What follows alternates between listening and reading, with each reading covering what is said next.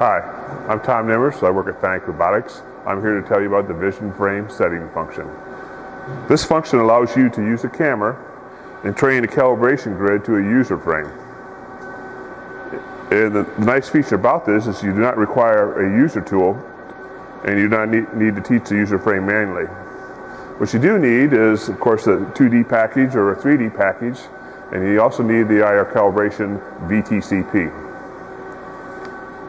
Once you get that option, you can see that what it will include will be a teach pendant program that allows you to teach the frame.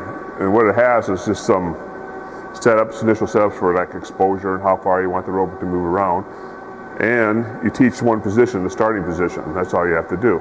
In fact, most cases, the sample program, the defaults are everything is correct except the position.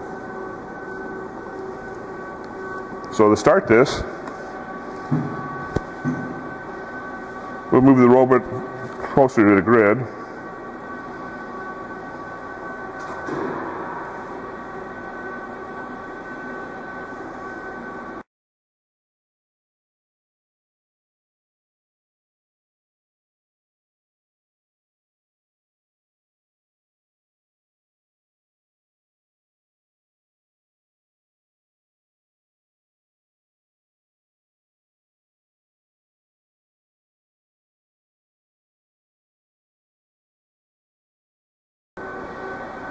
Okay, the program is completed. Now our user frame has been taught. This is the origin, x-axis, y-axis.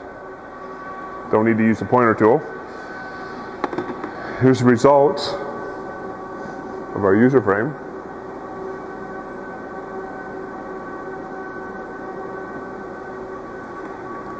Again, I'm Tom Nimmers, and thank you for watching the demo.